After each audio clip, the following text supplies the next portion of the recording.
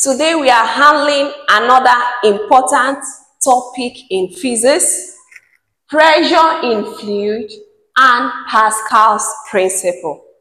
Please watch this video to the end, from the explanatory part to the calculation part, and you're going to understand this concept of pressure in fluid and Pascal's principle. Let's go right into the video.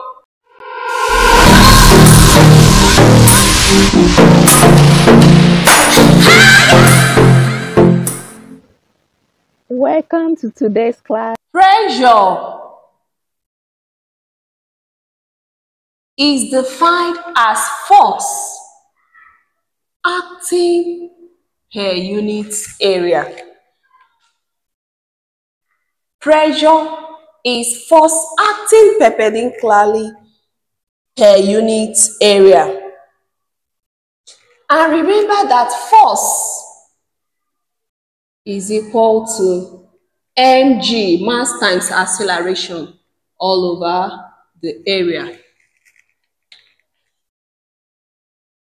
Another thing I want you to recall is that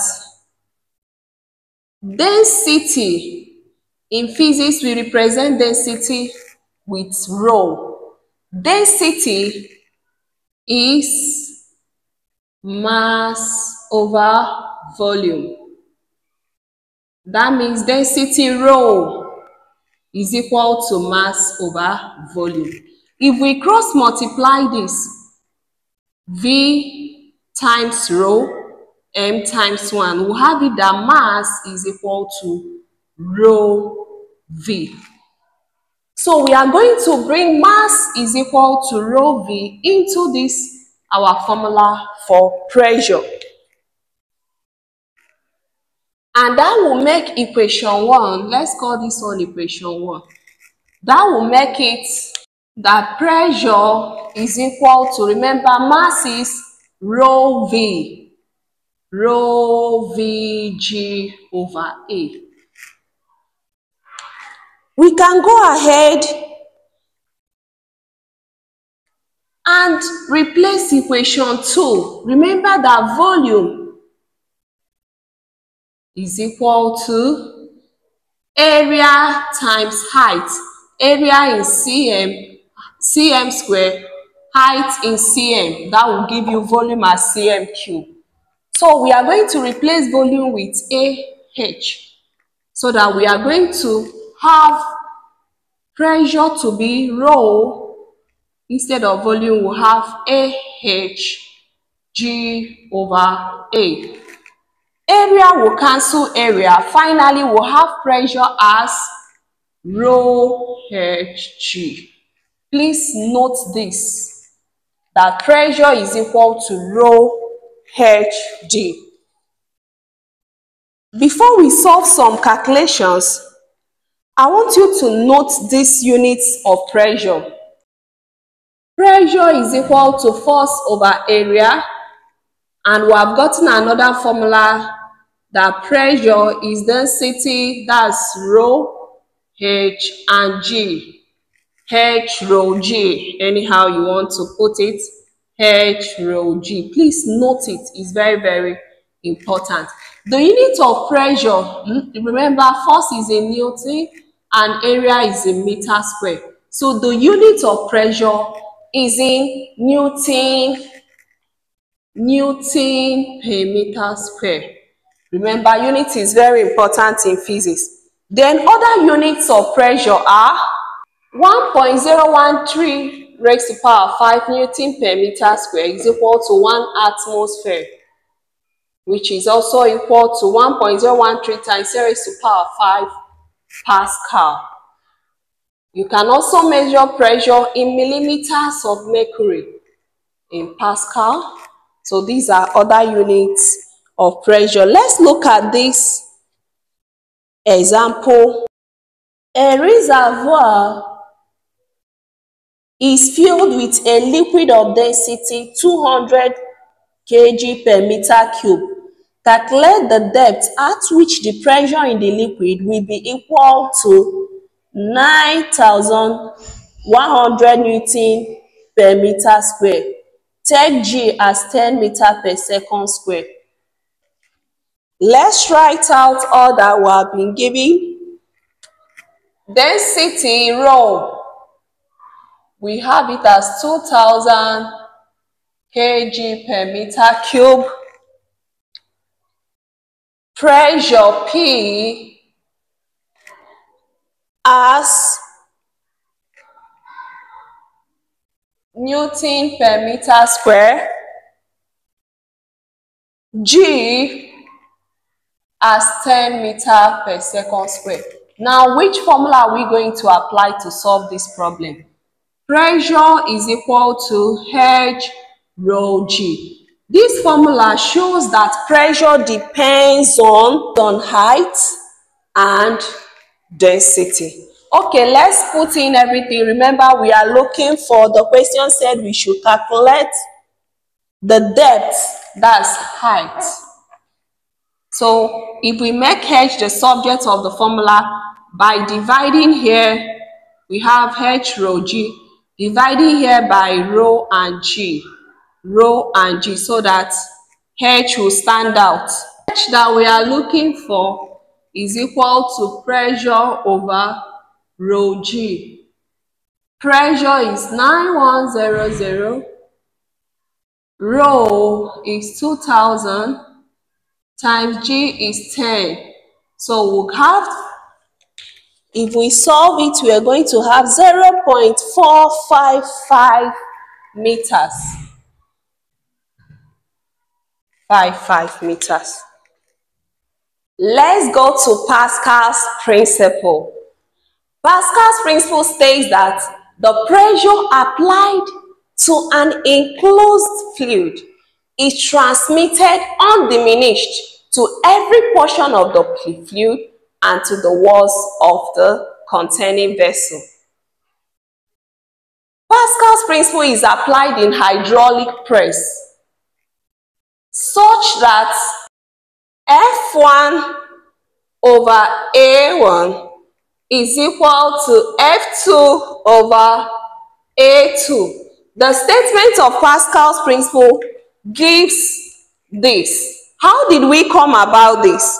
If we have two cylinders of different diameters joined by a connecting tube, cylinder A1 and another cylinder A2 joined by a connecting tube, if a small force F1 is applied at A1, transmitting pressure through the connecting pipe or tube to the larger cylinder,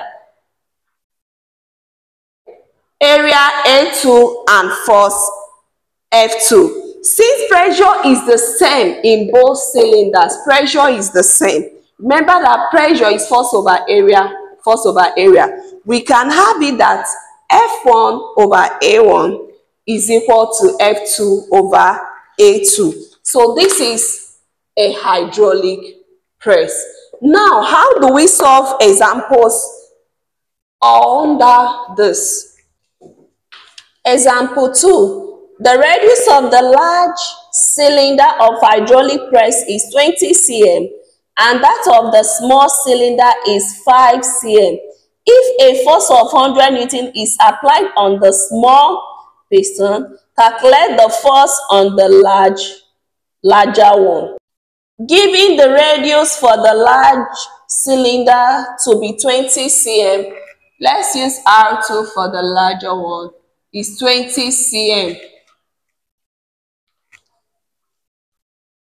And that of the smaller cylinder is 5 cm. Let's use R1 as 5 cm. If a force of 100 Newton is applied on the smaller one, let's say F1, that's this side, F1 is 100, we are looking for F2. You can see that in this case, what is given is the radius. Then we have to find the area for each of them. And remember that area is equal to pi r squared. So A1 will be pi, which is 3.142 times R for the first one. Let's use that 5 cm. We are going to convert it to meters so that everything will be in standard units. Divide this by 100 so that you have 0.05 meters. Divide this by 100 so that you have 0.2 meters. That's the first thing to do. So for the area A1, we'll have it times R is 0.05 all squared. A2 will also use pi R2 square, which will give us 3.142 times R2 is 0.2 all squared. So let's go ahead and put it in this formula to find F2. F1A1 is equal to F2A2. If we cross multiply, F2 times A1, this times this is equal to F1 times A2. That's if we cross multiply. Let's make F2 the subject of the formula. F2 divided by A1 divided by A1 will be F1 times A2 over A1. So let's substitute everything. F1 is 100 times A2 is 3.142 times 0.2 squared over A1. A1 is 3.142 times 0.05 squared. So that our final answer for the force we are looking for will be 1,600 Newton. Okay, take the following assignments. The area of the effort and load piston of a hydraulic press are 0.5 meters square and 5 meters square respectively. If a force F1 of 100 Newton is applied on the effort, what is the force F2 on the load? Another assignment. In a hydraulic press, a force of 40 Newton is applied on the effort piston of area 0.4 meters square. If the force exerted on the load is 400 newtons, what is the area of the large piston? Please do well to like, share, subscribe and turn the bell notification for more videos. Try the assignment and vote for your answer in the community practice area.